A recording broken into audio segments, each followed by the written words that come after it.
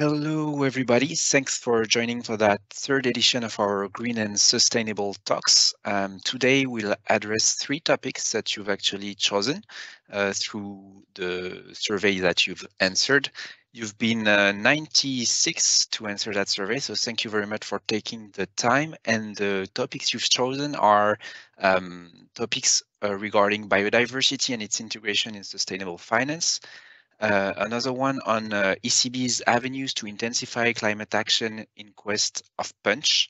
And the last one, but not the least, ESG integration in private debt towards data template convergence. So we'll start with the one on biodiversity. The second one will be ECB's one, and the third one will be integration in private debt of ESG. So just a quick reminder of where does that come from, where these articles come from, the newsletters that we publish bi-monthly. You can find it on the internet, and it's open source. So you can find all the data that will probably be exposed today on the website with the different articles that they refer to. If you like our content, please make sure to follow us on social networks. We're present in there as well. So I'll present the first and second topics on biodiversity and ECB's green tilting mechanism, and Thomas Girard and William Sharpe, both from the Green and Sustainable Hub Syndicate team, will present the last topic, ESG integration in private debt. Without further ado, let's dig into the biodiversity one. So it was titled Climate is Dead, Long Live Biodiversity, and here it comes. So last December was the COP15 in Montreal, which gave birth to the Kunming-Montreal Agreement, the Convention on Biodiversity Framework. And that framework reached a tremendous agreement with 4 long-term goals for 2050 and 23 sub-targets to be reached by 2030. This agreement actually translates scientific work into political action. This is a great step, and the COP15 has often been said to be the Paris Agreement for biodiversity. One of the main objective is to protect 30% of the planet's surface and ensuring that 30% of degraded ecosystems are under restoration by 2030. This is a great deal for countries, but what are the objectives that are concrete for companies?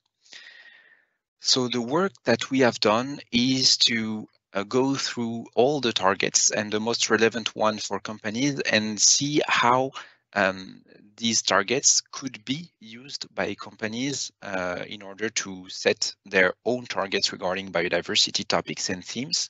And later on, we've analyzed how they had already integrated such targets in sustainable finance products.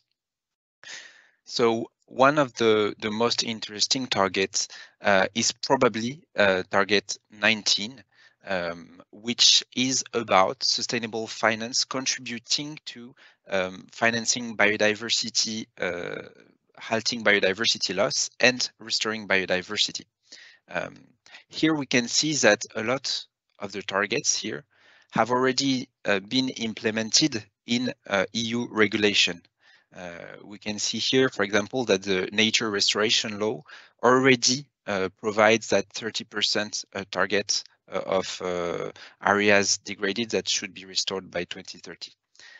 So most of the targets in the COP15 are actually already in place in EU law.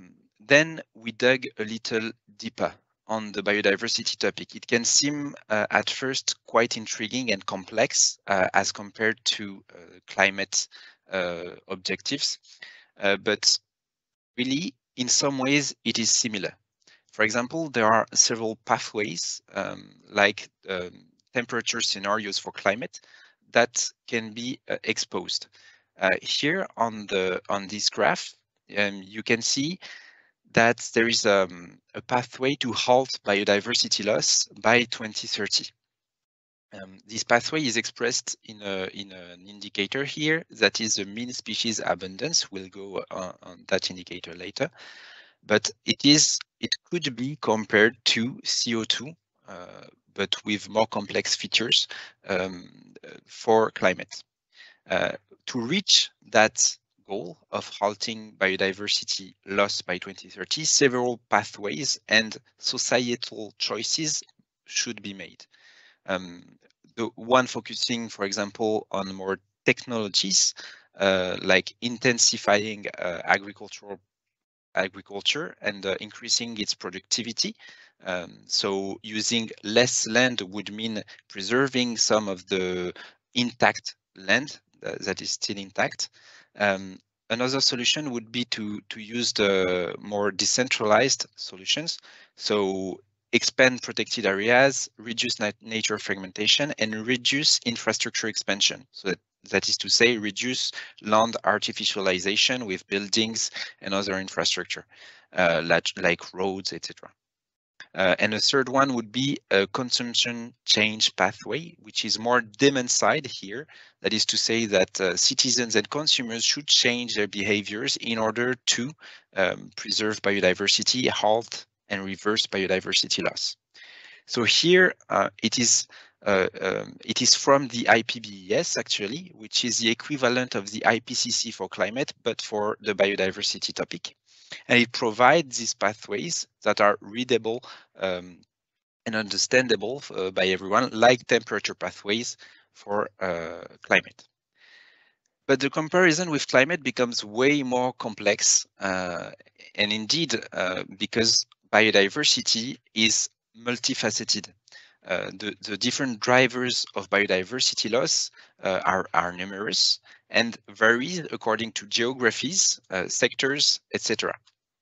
But there is a global dominance hierarchy of the 5 direct drivers of biodiversity loss that you can see here. The first one being land and sea use change. That would be deforestation, for example. The second one would be direct exploitation. That would be resource extraction, such as mining activities. The third one would be pollution. That would be SOx and NOx, so nitrous oxide and sulfur oxide emissions that are very nefast for the environment, but not greenhouse gases.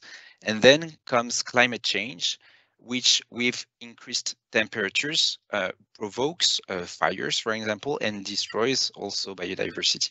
The fifth one would be invasive alien species, which come from transfers from a geography to another of species through, for example, boats, planes, etc. So that are the 5 main drivers of biodiversity loss. And these 5 main drivers will entail in other sub-indicators. For example, terrestrial land use would be the hectare of land used by a construction company to build new buildings. On the water use, there could be the water that is being extracted for production purposes. The contaminants to water would be accounted into the pollution driver. The GHG emission would be accounted in the climate change. And that's where we can see that both climate and biodiversity collide, that biodiversity loss is actually encompassing climate change. And the last ones, invasive species. All of these subcategories can give plenty of indicators, CO2, CH4 for GHG emission, but also for pollution, etc. And this makes biodiversity way more complex than climate, where actually there is one synthetic indicator, which is CO2 equivalent, which is fungible, highly material, comparable, and can be monitored at many different scales from the Earth system to households. And this is where there's a huge difference. Biodiversity is actually unique at a point, a geographical point on Earth, whereas CO2 emissions or greenhouse gas emissions have the same effect everywhere in the world, and it is fungible in the atmosphere. So how can we measure biodiversity on a given territory, or for the impact of a company on biodiversity? There are plenty of metrics and indicators, synthetic ones that are specific to a given territory, and they have been here benchmarked by the European Commission. 40 of them have been benchmarked. You can find this document in the article if you are interested. And they are very different as to their methods. Some assess the state of an ecosystem. Others assess the richness, the evenness, and heterogeneity of living organisms in an area. And other rank an area according to rarity, diversity, fragmentation, habitat conditions, and other characteristics. They can be used for impact assessment and life cycle analysis for some of them, like the life cycle analysis you can see for the carbon footprint. Some of them can be used for a biodiversity footprint, and also to compensate the impacts, same as for CO2. With carbon credits, for example, there could be a compensation of impacts on key species with biodiversity. And by the way, COP15 called for the use of innovative financing mechanisms such as biodiversity offsets. That could be a way to come close to carbon offsets and finance biodiversity conservation. So one of these indicators seem to be prevalent at the time, with some others, but we chose to focus on the mean species abundance for today. This assessment allows to both assess at a territorial level and at an entity level, or even more globally at a global level. So it allows to conciliate both global objectives and local realities, which is something that is quite hard to do when it comes to biodiversity. It can be used for products, biodiversity footprints, but also for corporates and at global scale, and it can be used for life cycle analysis. So how does it work? The mean species abundance is an indicator of biodiversity intactness on a given ecosystem or territory. It can be established in two ways. One is to count the number of species on a given plot, that is, say, on a given square kilometer area, for example, and to compare it to a completely intact ecosystem. The completely intact ecosystem would be rated 1, so it has not been degraded, and the ecosystem that has been degraded would be between 0 and 1. So this is a computation. It gives a sort of score to an ecosystem, and there's a second way to calculate that indicator. It is from the pressure of a given company. For example, let's say a company emits sulfur oxide or nitrous oxide. It uses 1,000 square kilometer of lands, and it also emits X tons of CO2. There is a model called the Globio model that will be able to translate these pressures, CO2 emissions, into an MSA, mean species abundance score, and to aggregate that score into one individual grade for an entire company, for example, according to the different pressures and indicators that it would fill in order to rate the company. That indicator is a synthetic indicator that encompasses all the drivers of biodiversity loss and helps with having a synthetic views that help to pilot and drive a company's biodiversity footprint and impact on biodiversity. So that is really useful in order to drive. And how could it be used actually in sustainable finance? That is a question we asked ourselves, and we went further in exploring how already biodiversity has been included in sustainable finance products. So we made a little study of on a few sustainability-linked financings, sustainability-linked bonds at first. Over a sample of 233 sustainability-linked bond frameworks and over 1,173 sustainability-linked loans in order to identify what was the proportion of these loans that included KPIs that are related to drivers of biodiversity loss. And we can see here that around 20% of the KPIs are already tackling biodiversity issues. Which are land use change for some of them, with food waste that has been used in the agri-food industry, or deforestation that has been used on an SLB actually in Uruguay's SLB. For the loans, we had our own sample on that, and we saw the same, almost the same proportion of sustainability-linked loans integrating such KPIs, such as they amounted to 18%. But what sustainable financial product is more suited for biodiversity, actually? That's a question we asked ourselves. And well, UOPs, use of proceeds in green bonds, have been very rarely targeted towards biodiversity related expenditures.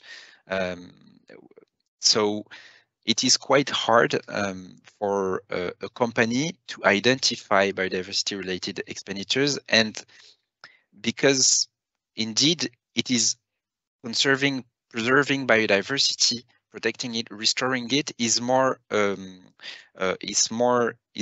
capex intensive. It is more demanding in terms of business model change and practices that must change, rather than expenses that must be made. So the sustainability-linked mechanism seems better suited for biodiversity purposes. But of course, for SSAs, it's simpler to identify maybe biodiversity expenses. We know that France, with its OAT, has targeted quite a lot of expenditures that are related to biodiversity. Yet, there is an obvious case for biodiversity-related sustainability-linked bonds for SSAs, and particularly when it comes to deforestation, for example. We can think about Brazil, we can think about Uruguay and other countries which could use such KPIs in sustainability-linked bond frameworks. So this is it for the biodiversity topic. Make sure to ask the questions you may have in the chat. We'll answer them at the end of the presentation of the articles. And we're now going to go over ECB's avenues to intensify climate action in quest of punch. So if you haven't followed what happened at the end of last year at the ECB, well, the ECB went a bit further in acting for its own decarbonation, and indeed, it is actually implementing a climate score in its corporate sector purchase program and its PEPP, and the holdings of the BCE. The ECB are actually being tilted towards better climate performance according to some indicators which are greenhouse gas emissions, the carbon emission reduction targets, and the companies' climate related disclosures. But it's not only thinking about its CSPP, but also its collateral rules framework for banks.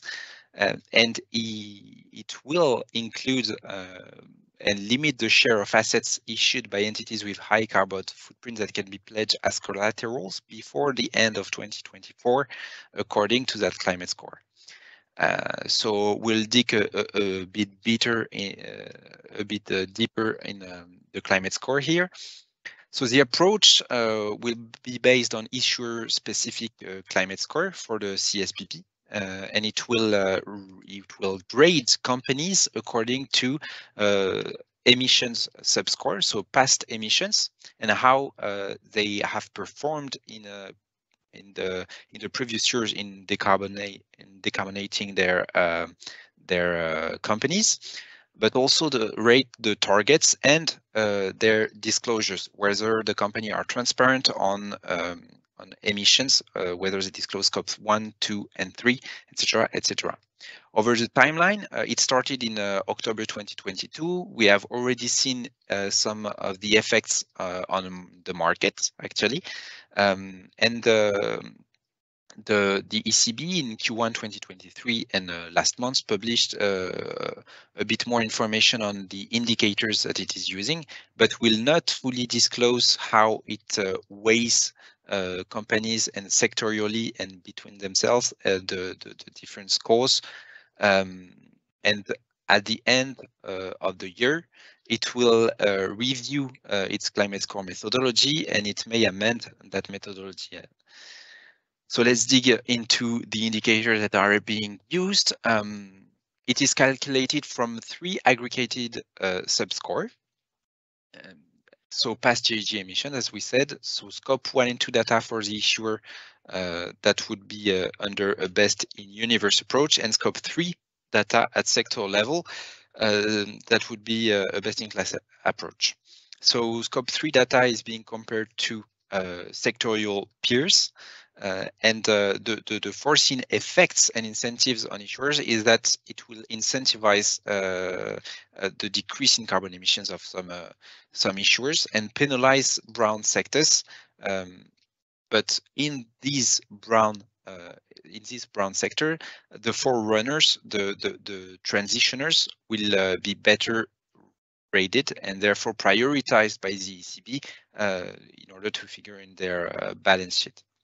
So the forward-looking target subscore is being assessed on concrete short-term targets, the ambition of that target, whether they are science-based or not.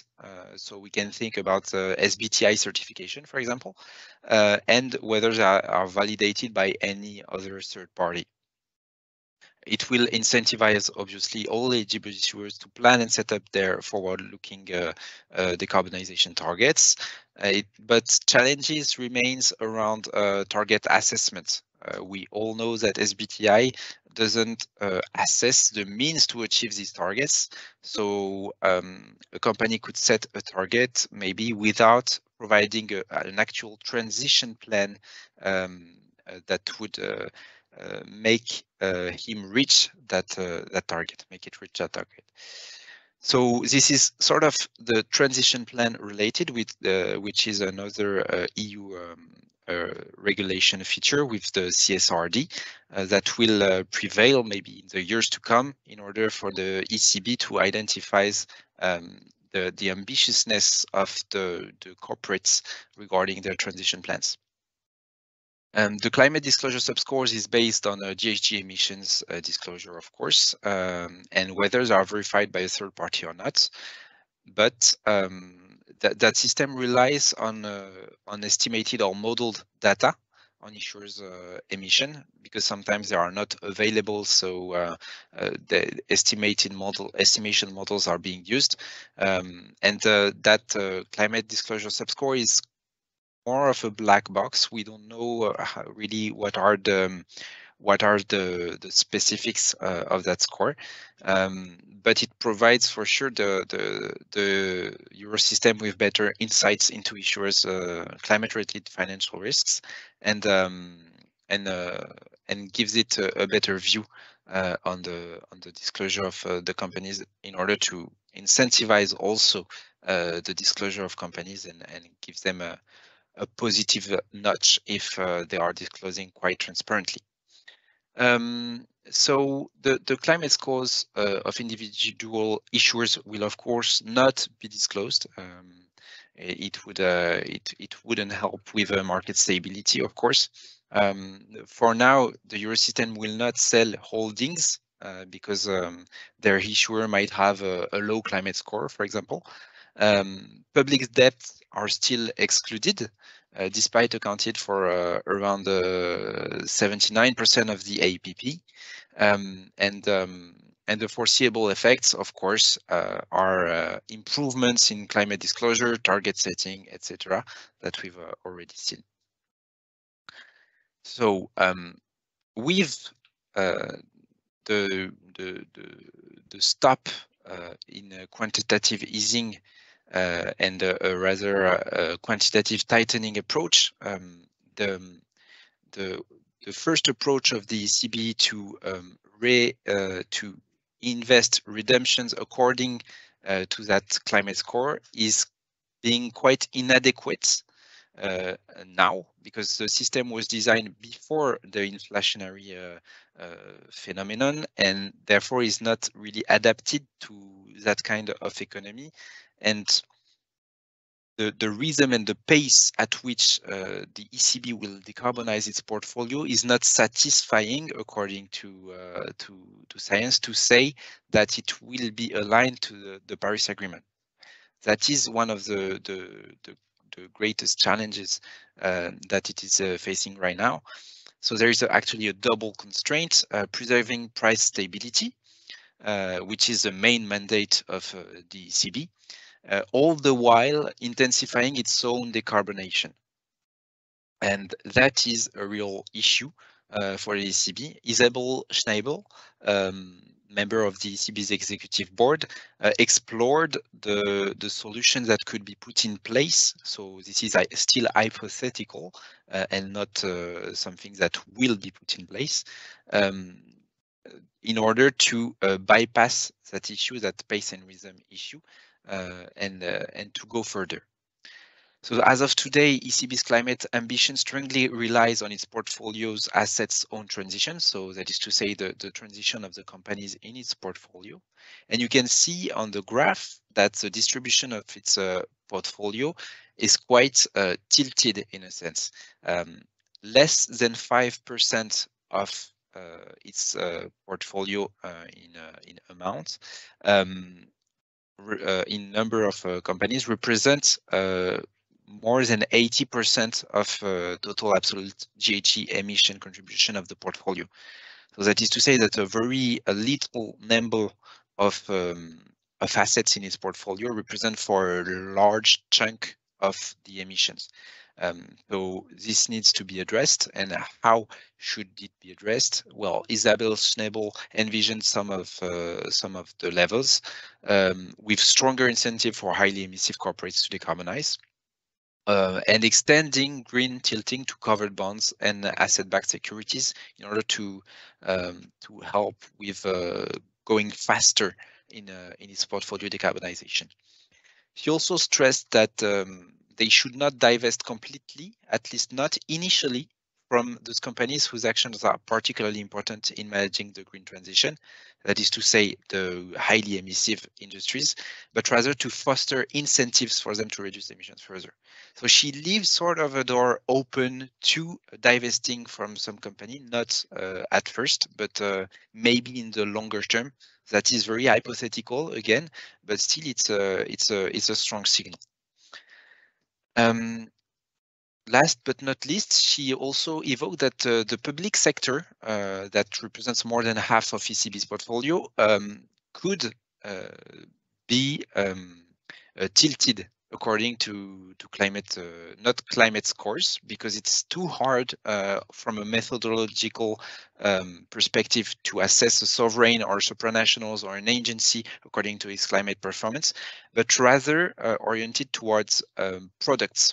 That is to say, a supranational government that would issue a green bond, for example, may be favored versus vanilla bonds and by the ECB in order to tilt its portfolio towards greener assets. So these are all the levers envisioned for the ECB to decarbonize its own portfolio according to the climate scores that we've presented before. So that's it for this article. Thank you very much. And please feel free to ask any questions. I will now leave the floor to William Sharpe and Thomas Girard for ESG integration in private debt toward data template convergence. Thank you very much. Thanks, Gratien. Hello, everyone, and it's my pleasure to welcome you to the final segment of today's Green and Sustainable Talks entitled ESG Integration in Private Debt Towards Data Template Convergence. This presentation is based on an article published in our recent newsletter, which further developed the theme of ESG integration into private debt, which we discussed during the Green and Sustainable Talks webinar held last September. Thank you. I'd like to begin with this first slide by briefly recalling the key takeaways from last September's session, which highlighted the rapid growth of private debt funds and the rise of alternative asset class strategies in general. This trend continues to be supported by the current macroeconomic context and the wider trends of environmental and social transition and digitalization, among others. Gratien forecasts of projected volumes of private debt assets under management have been revised upwards since last fall, with AUM now expected to reach over $2.2 trillion by 2027. Next slide, please. Thanks. In tandem, ESG integration has continued to progress with increased efforts by investors and investment managers to assess borrowers' ESG credentials. Last September, we observed that these efforts were accompanied by certain challenges preventing even further ESG integration, all of which are still true today, but none appears more acute than the issue of ESG data, ESG-related data. How this data is obtained and how it's applied was the subject of meetings we conducted with private debt and other institutional investors and managers at the end of last year. Next slide, please. In addition to regulatory reporting, investors with whom we spoke most often mentioned using ESG data and ESG integration strategies in general to address their own in-house transition goals, in addition to fulfilling final investor demand. In terms of accessing ESG data, we noted widespread use by investors of third-party data providers, both for obtaining raw ESG indicators and broader analyses, all of which was generally viewed by investors as insufficient to address their needs. Hence the efforts to establish more robust ESG data templates and the title of our article, Towards Data Template Convergence. Next slide. On the next slide, we sum up the three initiatives, the three key initiatives mentioned in our article illustrating these efforts towards data template harmonization. First of all, ELFA, European Leveraged Finance Association.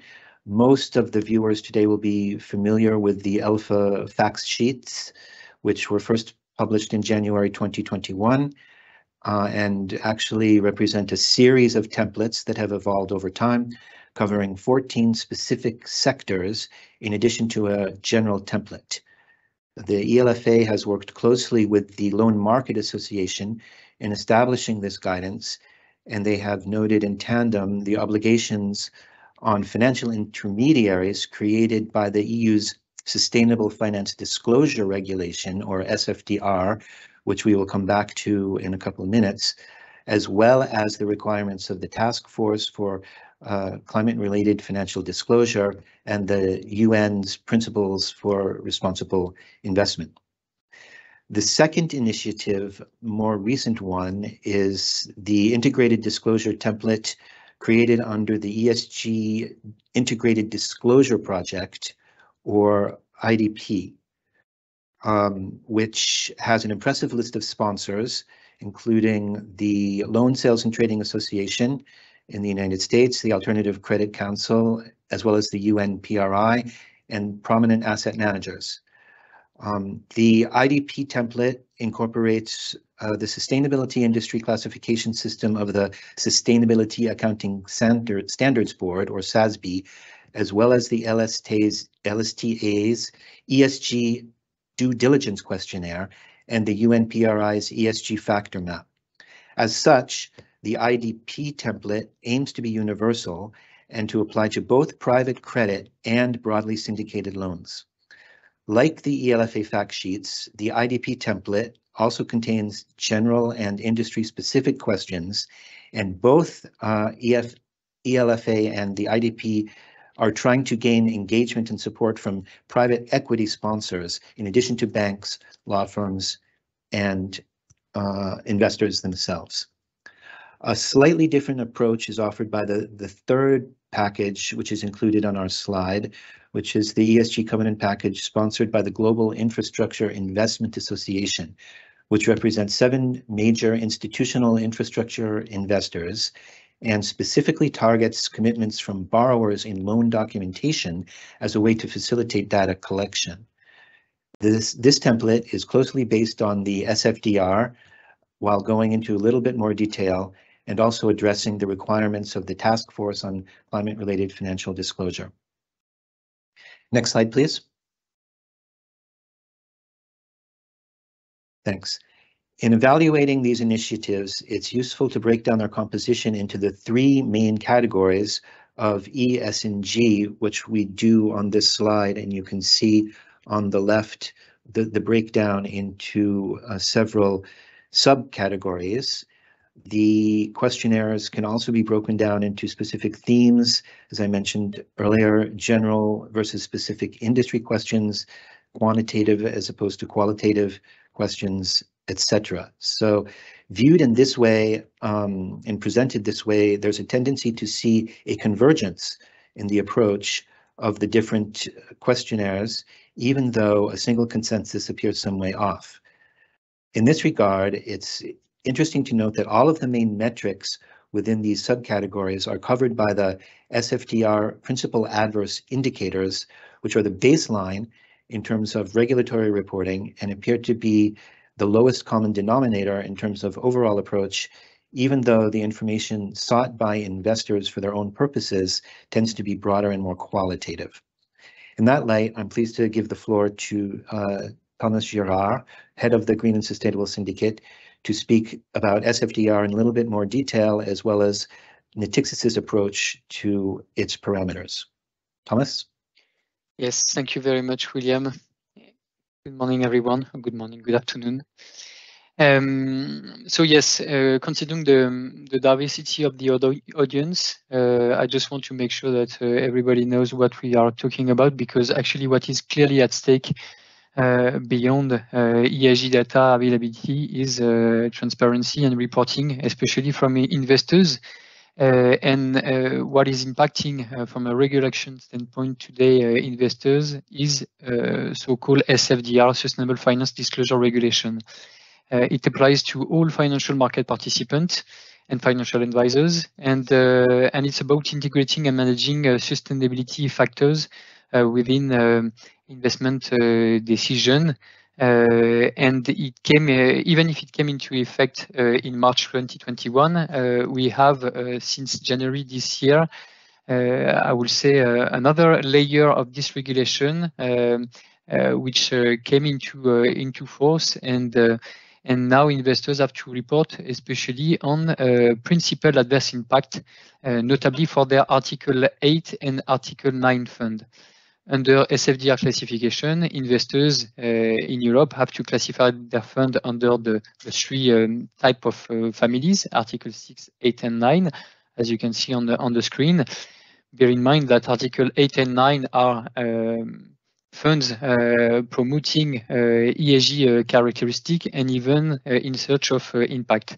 I would say that SFDR is meant to be the new norm because at the end of 2022, it's now clear that half of the market has been classified under Article 8 or 9. So it's not a niche, I would say, need anymore, ESG data, but ESG data are definitely needed for mainstream investors for the mainstream. If we go on the next slide. So when you next slide, please. Thank you. So when you do invest with a fund classified under Article 8 or 9, you need to invest in sustainable investment, what is considered a sustainable investment.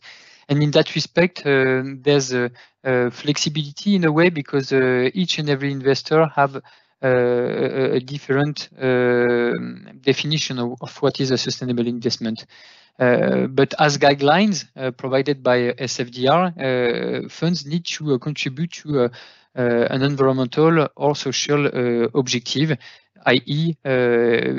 invest in projects or in companies that are aligned with the EU taxonomy, contributing to a sustainable development goal, or investing in, I would say, labeled green or ESG instrument, like in a use of proceed bond, be it green, social, or sustainable.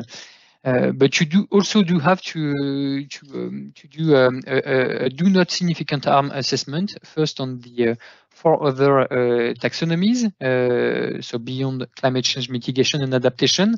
You also have to look at potential and significant controversies, do the assessment of ESG practices, and look again at principal adverse impact. When it comes to the principal adverse impact, it's next slide, please. It's especially quite tricky to do the assessment on not very well covered areas of investment, and especially on the corporate side for mid-cap companies that not necessarily have to report on ESG to date. Some of them will have to report in the future, notably because of the CSRD, the new regulation impacting companies and making mandatory ESG disclosure. On the other hand, when it comes to projects, real assets, there is no such regulation impacting project companies, special purpose vehicle. And this is where we do think we can help our investor client to invest in real assets, especially in infra and in real estate. And at the same time to be compliant with the SFDR and the principal adverse impact, because thanks to the application of the green weighting factor, which is, as you probably know, Natixis on transition tool, we have developed, thank you, 2 different approaches, one for dedicated purpose financing and another one for general purpose financing. When it comes to dedicated purpose financing, we have decision trees that we are applying to 8 macro sectors and different subsectors. As of today, we have 49 different decision trees, and by year end, we will have 80 of them. Thanks to these decision trees, we end up with a color and a score, which is translated in a color, and it helps us, Natixis, CIB, to steer the temperature of our portfolio with the aim to become carbon neutral by 2050. But by applying these decision trees, we are creating and collecting ESG data on the dedicated financing we are granting to our clients, and we are now considering using these data to serve investors and to help them again complying with the EU SFDR regulation. The application of the decision trees, I will not go too deep in the green weighting factor methodology, but it's done in 3 steps. First, we determine the average climate score of each sector. So we have a range within the financing will be assessed, and the coloration we will give will differ from a sector to another. So, for instance, an oil power plant will never have a green color under the green weighting factor. Conversely, a solar power plant can only be colored neutral to dark green, because its contribution to climate action. Step 2, so each sector have a possible range of rating, as I mentioned. And step 3, we apply decision trees. If we go on the next slide. So here is a decision tree. Sorry for this busy slide, but it's just to show you that while applying the decision tree methodology, we are first able to identify which asset or which project are eligible to the EU taxonomy.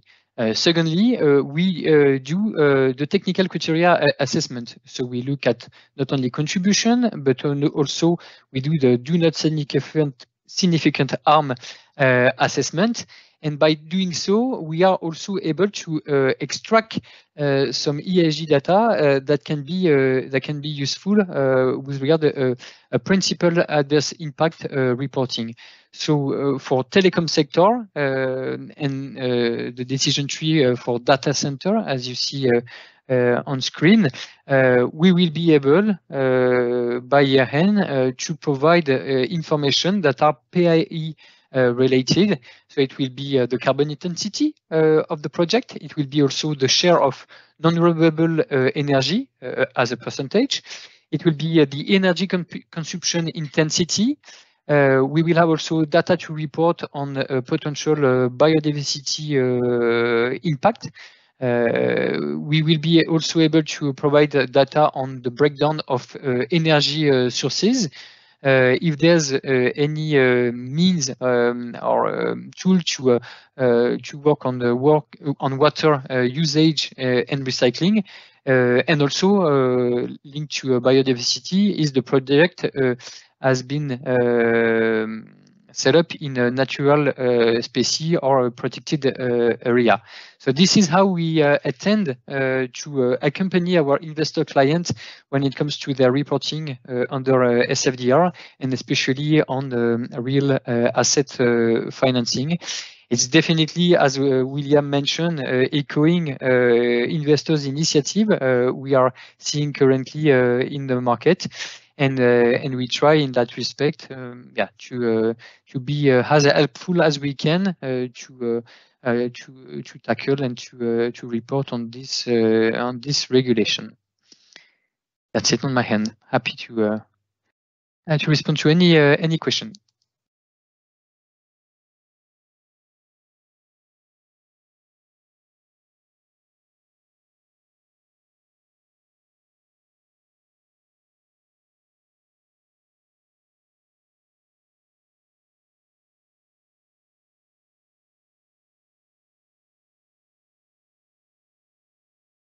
So we do have a few questions. Can count 6 for now. Do you want to start with your question, Gratien, or? Yes, probably. I can see one on the ECB. I don't see any on biodiversity. All right. So who is developing the climate scores for the ECB? Well, the ECB has a dedicated team on climate. It is built on external data, though. We know that one of the data providers is Carbon4 Finance, which is also one of our data providers that we use for the green weighting factor, actually. Then, which indicator are expected to become dominant for financial institutions in their external reporting in CSRD? Do you have any points on that, Thomas? Sorry, which one? CSRD? Yeah. No, CSRD is only about to apply to companies, so no, not to SPVs, project companies. CSRD is actually widening the scope of former NFRD, non-financial reporting directive, which was applicable only to I will say 10,000 large companies in Europe. CSRD will apply to roughly 60,000 companies, but not to project companies, hence not on real assets. I see another question on ECB haircuts for collateral. It was mentioned not as to be expected for 2022. If we go back to the slide, the dedicated one, it's being mentioned as going live maybe in 2024 here, before end of 2024, limit of share of assets. I know here you're right. Consideration, it's only a consideration. It's not live yet. Why is this wave of Article 9 declassification recently? Maybe Thomas? Yes, it's true. We have observed end of last year a wave, as mentioned, of Article 9 declassification. There is various explanations, I will say. Article 9 is meant to be the most stringent classification according to the European supervisory authorities. When you want to classify your fund under Article 9, you need to invest 100% in sustainable investment as per your own definition as an investor, but in accordance with the SFDR guidelines that I presented on a specific slide. So you need to contribute to one of the several environmental and social objectives, or to one of the taxonomy for the time being on climate change adaptation or mitigation. And you also need to look at technical criteria and do in that respect do not significant harm assessment. So not going into too much detail, but I think it's quite straightforward and easy to understand. It does reduce a lot your investment universe, and of course, if you're not aligned with the SFDR guidelines and the RICO from the European Supervisory Authority, you are exposed to a potential risk of greenwashing and repetition. So in order to avoid these risks, some fund manager has decided to reclassify their fund. When you do also manage an Article 9 fund, you need to be transparent on the way you deploy, or you have a good governance practices. And so you need also to report on governance, I would say, assessment. So it's I would say burdensome, and it's explaining the wave of declassification. And last but not least, the sustainable investment definition need to be applied across your various investment strategies within a single asset manager. So it's another explanation which has led to fund classification. And if I'm correct, a lot of declassification came also from passive strategies, ETF. So yes, there's lots of the explanations. So I would say bear in mind that the new norm is Article 8, and then there will be also Article 9 funds, but the approach needs to be taken cautiously to avoid potential greenwashing risks. Thanks, Thomas. There's a question on how we integrate our data in our financial analysis and rating methodology. I guess it's referring to the green weighting factor. I can answer that. So the green weighting factor provides a score between 1 and 7, and that scores impacts the analytical risk-weighted assets. So indirectly impacting the analytical profit return profile of an investment. So it's reorienting actually financial flows towards and analytically again towards most virtuous project. So that's how it works. There's another question on biodiversity. Do you believe that biodiversity-related finance will dominate climate-related finance? Well, for the reasons we've evoked earlier, the complexity of biodiversity. For now, we do not foresee it as a replacing climate finance, and the two are complementary actually. But still, since biodiversity encompasses climate change, we can see synthetic indicators encompassing both biodiversity and climate change being used in sustainability-linked financial products, for example. That's something that we can see happening in the near to long-term future. How do you source your biodiversity data? Well, on the little study we made for the use of KPIs that are related to pressures on biodiversity, we used for the sustainability-linked bonds, we used the LGX data hub, so Luxembourg Exchange data hub, and for the loans, we used our own data to analyze the KPIs. But there are plenty of databases online which are open source that can be really useful for not maybe to assess companies, but at least to assess sectors, risks and dependencies, and also to assess given infrastructure in a given geography, for example, exposed to biodiversity-related risks or dependencies.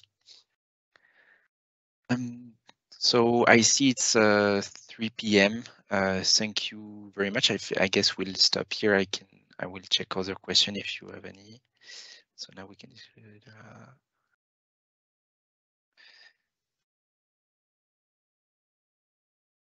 All right, we'll stop here. Thank you very much for attending. You were quite numerous, so thank you.